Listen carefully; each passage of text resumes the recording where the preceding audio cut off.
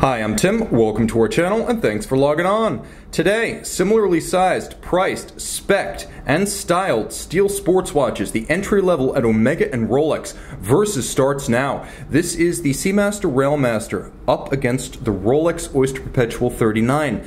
The model you see here is by any measure the challenger, as the Oyster Perpetual can claim to be the first ever sports watch. What did Omega bring to the party? Well, for 2017, the Seamaster Railmaster rolls out in a new form. 40mm in satin finished stainless steel, and I do mean all satin finish, bracelet, bezel, case, all of it. Even the dial is a lovely silver satin grain. The watch is vintage inflected, but not a pure retro play, and at 40mm it's an ideal size to do battle with the 39mm Oyster Perpetual. Open up the clasp, throw it on the wrist, and you can see on my 16cm circumference wrist, it's a modern men's all-arounder, 40mm in diameter, 12.8mm thick. If you measure the watch lug to lug, you're going to find it is a very reasonable 46.9mm, and so it does measure true lug to lug distance because there are pivoted end links, so 46.9 is the distance across the wrist. The space between the lugs 20mm, so it'll accept a universal strap size if you want to throw it on a strap, and this watch is perhaps a bit more convertible to a strap aesthetically than the Rolex. A good looking watch, I can recommend it for a wrist as small as 13.5cm circumference. Let's get a little bit closer, give ourselves a bit more light, and play up some of the features of the bracelet.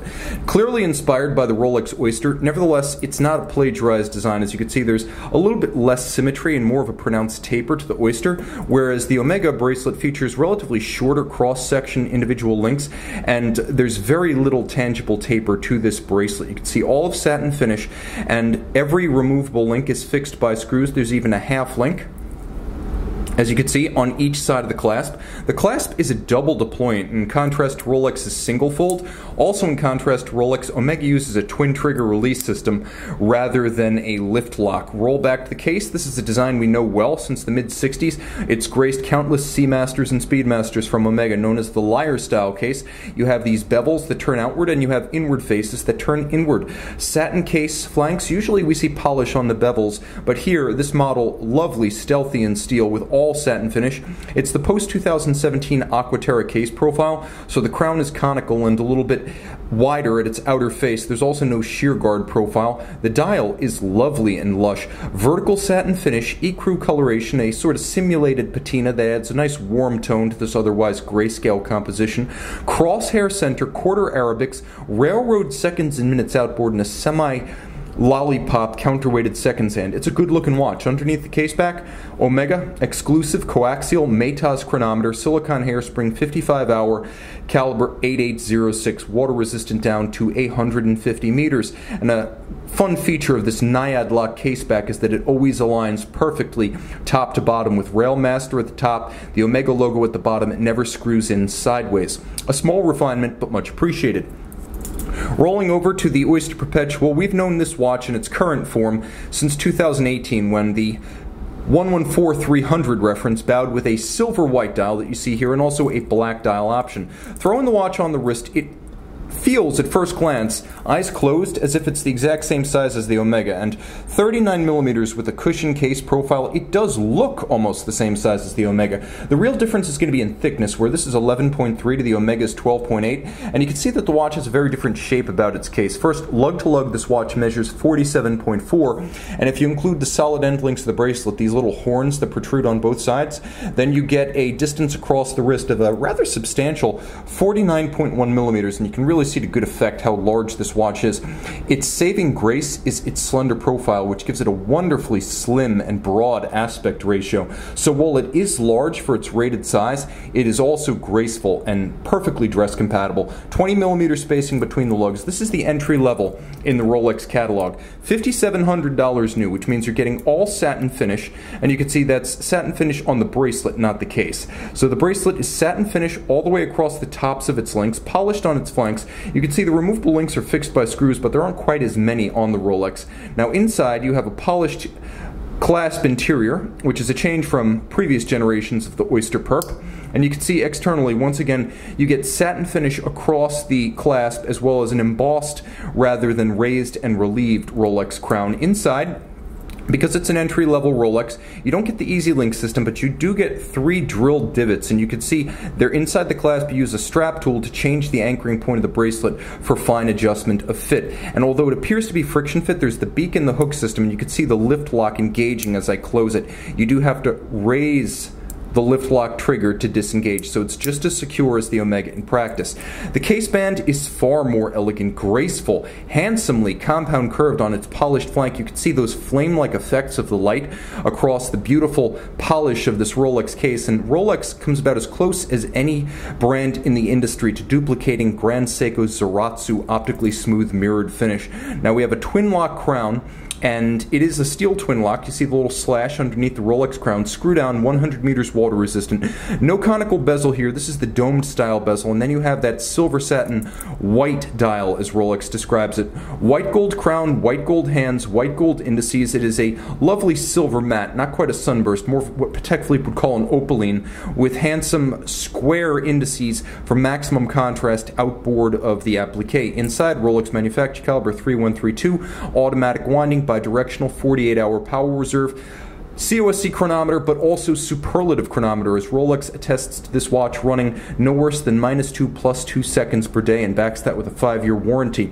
Again, 48-hour power reserve, stop seconds, doesn't quite have the legs of the Omega, but it is a thin and fine and tough movement that can match blows with the accuracy of the Maytaz coax in the Railmaster.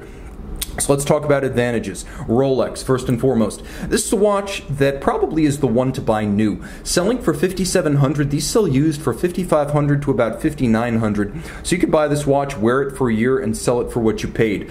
History and heritage. Back in the early 1930s, the Oyster Perpetual combined Rolex's water-resistant Oyster case of the 1920s with the Perpetual winding system of the early 1930s. The water resistance and automatic winding in a steel case created the progenitor of every modern sports watch, so real history and heritage. There is also the fashionista aspect, as this is a status symbol. It's a Rolex, and it's the most, well, financially appealing point of entry to the Rolex Club, which means if you want prestige and brand equity, and for some folks the watch is a totem of status, you're going to want a Rolex. It's not for me, but it is for some. And I also have to acknowledge that this is a watch that is probably of a higher dial quality, with all of appliques and the appliques themselves as well as the hands in white gold. It's maybe not as interesting as the Omega dial, but it is materially of higher quality and more complex to assemble. It's also worth mentioning that this is a thinner and more graceful watch. It's especially obvious when you put the two watches crystal to crystal. You can see how big and blockish the Omega appears to be. Plus, you have that attestation of accuracy. The Omega is supposed to meet the ISO 3159, which underpins the COSC. So the Omega basically is supposed to run -4 + 6 or better, whereas Rolex guarantees -2 + 2, which percentage-wise is a huge leap and bound beyond what Omega guarantees. Also, not a retro watch. I appreciate that this isn't the Railmaster trilogy, a watch that I felt was perhaps a little too retro-inflected. This watch has some retro elements. This watch has none. It's true to its history, like the Porsche 911, without ever being discontinued and then revived. So perhaps this is something like a Jaguar XKR, clearly inspired by the E-Type, but very much a modern car, whereas this right here is simply eternal. It's a Corvette, it's a 911.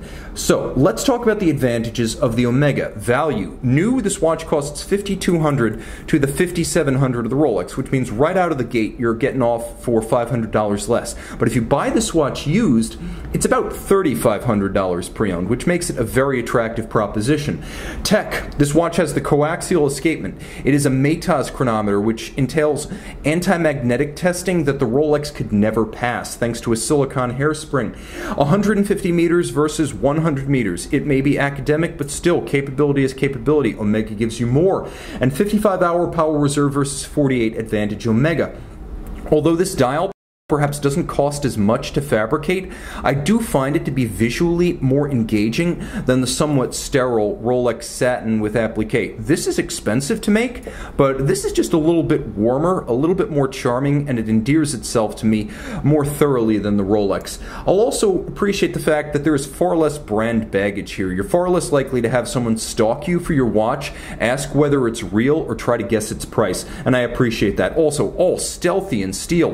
This is a wonderful use of full case, full bracelet satin finish. It's understated, it's handsome, and the fact that it's continued from the clasp all the way through the design of the dial makes it a remarkably full and thoroughly realized design vision. I'll also say that if you want to put one of these two watches on a strap, this is one of the Rolexes that is perhaps more amenable to strap conversion, but the Omega is built with straps in mind. There are OEM options and many 20mm aftermarket choices, and this watch just looks more natural on a strap. For a lot of folks, that's a deciding factor. It's also just, well, frankly, a bit more flexible, as there are far more removable links on this bracelet than you'll find on the Rolex. The Rolex doesn't give you much in terms of adjustability, and this is a big deal in terms of finding a fit. Rolex constrains you to just a few removable links and then the divots inside the clasp, whereas here, not only do you have a ton of links, but you have two half links, so you know you're going to get the sizing right.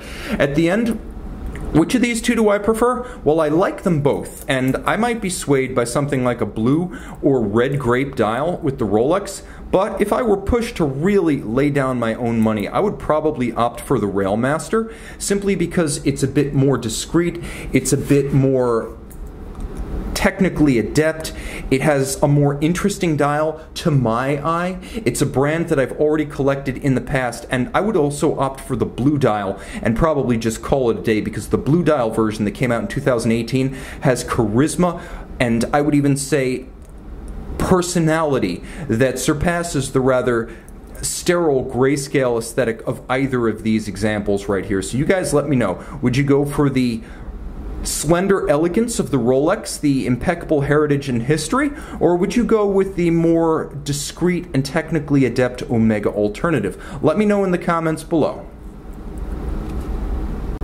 Okay, we have the Rolex in green on the right, we have the Omega in blue on the left. I think the Rolex is brighter, but Omega just gives you more lume and a bigger target. Plus, critically, the Omega looms the seconds hand, which should be obvious and obligatory on a sports style watch. So I'm going to give the lume shot win to the Omega on that basis.